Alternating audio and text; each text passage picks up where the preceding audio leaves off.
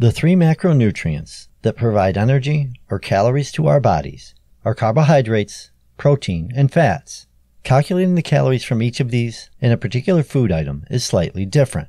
Let's start with fats. Fats provide 9 calories per gram. So to calculate the number of calories from fat for a particular food item, it would be calories from fat equals the total amount of grams of fat times 9.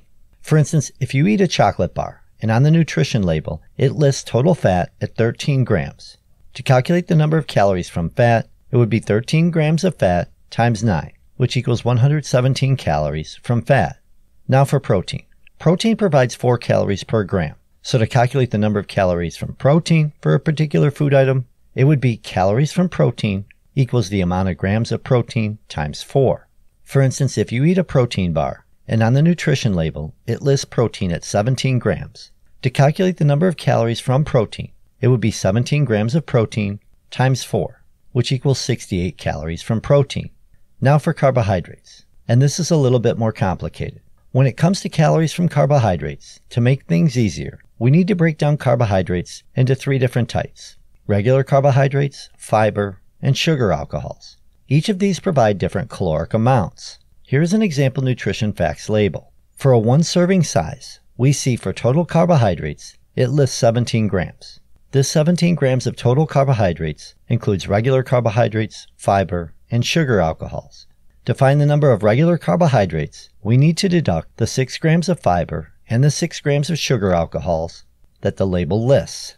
Regular carbohydrates provide 4 calories per gram. So the formula to calculate the number of calories from regular carbohydrates is calories from regular carbohydrates equals the quantity, total grams of carbohydrates, minus the grams of fiber, minus the grams of sugar alcohols, times 4.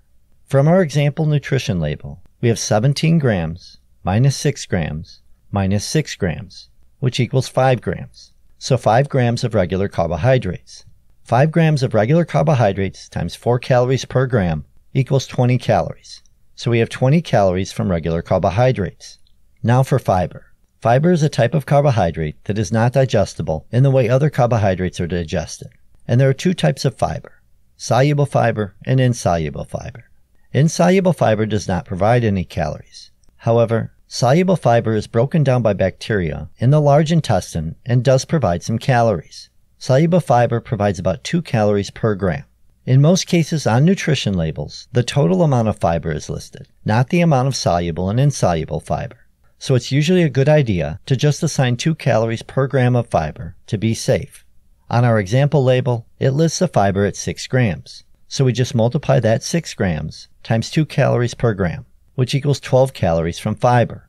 Now for sugar alcohols. Sugar alcohols are a type of carbohydrate that contains 0 to 3 calories per gram, depending on the type of sugar alcohol. To make it easier to calculate, just estimate 2 calories per gram for sugar alcohols. On our example label, it lists the sugar alcohols at 6 grams. So we just multiply that 6 grams times 2 calories per gram, which equals 12 calories from sugar alcohols.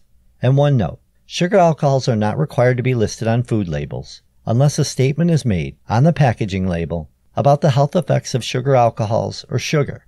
If there's no listing for sugar alcohols, then just ignore calculating them. Now we can add up the total calories from all the carbohydrates. We have 20 calories from regular carbohydrates, plus 12 calories from fiber, plus 12 calories from sugar alcohols, which gives us a total of 44 total calories from carbohydrates.